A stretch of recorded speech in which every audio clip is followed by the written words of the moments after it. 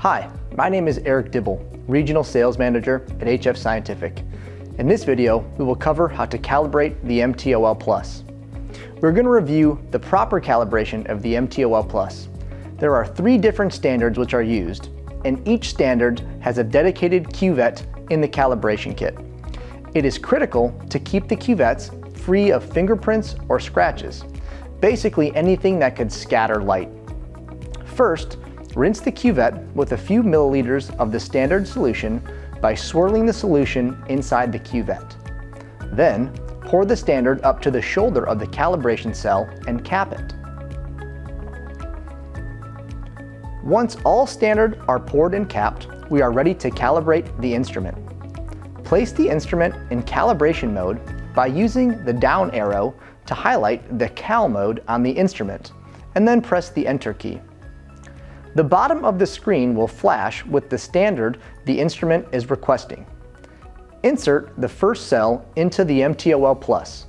If this is the first time you have used this calibration kit, you need to index the cells to the point of the lowest optical interference. This is done by turning the calibration cuvette slowly about 1/8 of a turn and allowing the instrument to settle. Once you find the place of the lowest reading, you will place an indexing ring, 3 are provided with each calibration kit, around the cap with the white band lining up with the raised mark on the front of the Mtol+. Indexing must be done for each cell, but only when a calibration kit is new. Once the cuvettes are marked, they can skip the indexing step on subsequent calibrations. As you can see, the instrument is requesting a 10 NTU standard, which is what we have just indexed. Allow the instrument to stabilize once the cuvette is in position, and then press enter. The Mtol+ will count down 30 seconds and take readings during this time period to calibrate this set point. Then it will request the next standard. As you can see, now it is requesting a 1 NTU standard. I have previously indexed this cell, so I place it into the instrument with the white band lined up to the raised mark on the front of the instrument. Allow a few seconds for the instrument to stabilize, and then press the enter key. The instrument will count down 60 seconds and then request the 3rd and final standard.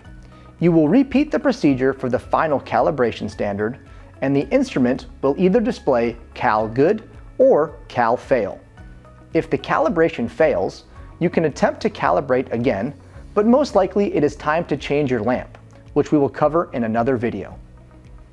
At any point during the calibration, you may push down the arrow until ABRT, or abort, appears on the screen to cancel the calibration.